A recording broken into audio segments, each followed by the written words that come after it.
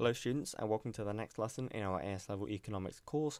Today we're going to be looking at injections and leakages.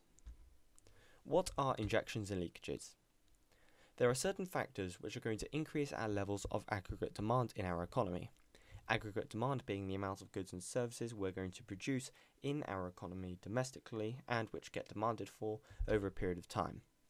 If we have a factor which is going to shift aggregate demand, we can call that factor an injection to the economy because we're injecting kind of a motive in order to increase the amount of AD. Equally, in the same manner, there are certain factors which are going to reduce the levels of aggregate demand, and this is going to reduce national income. These are therefore called leakages because we're leaking our income. A macroeconomic equilibrium exists when we have a balance between the injections and leakages in our economy.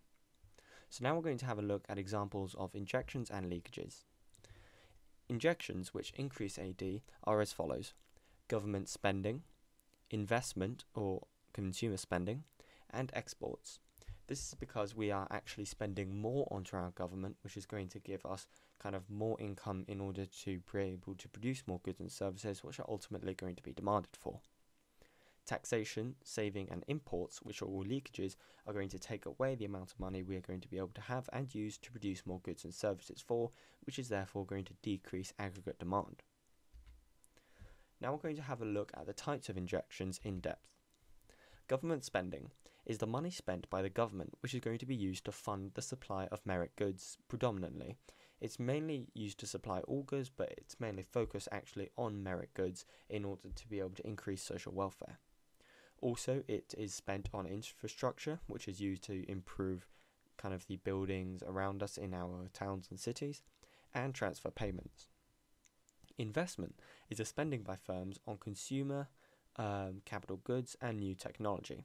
By having these firms spend more on technology and capital goods, we're going to increase our productive efficiency, and ultimately our AD is going to shift because we're able to produce more goods and services with improved technology and more capital goods. Exports are simply the goods and services which are then sold abroad to other economies externally, which are originally produced domestically in the UK. Leakages. Taxation, which is one of the main leakages, is the amount of kind of money households and firms are having to pay to the government, which the government then imposes as a charge. Savings are the income which is not spent on goods and services and are just kept and ultimately are injected back into the economy, and people just leave it to themselves. Imports are the opposite of exports, and these are the goods and services which are purchased by our kind of economy from these external economies which are producing these goods and services from themselves. Here are some questions on injections and leakages. List 3 injections and 3 leakages on these questions which you can see on screen now, and then have a go at pausing the video to then press play to see if you got the answers right.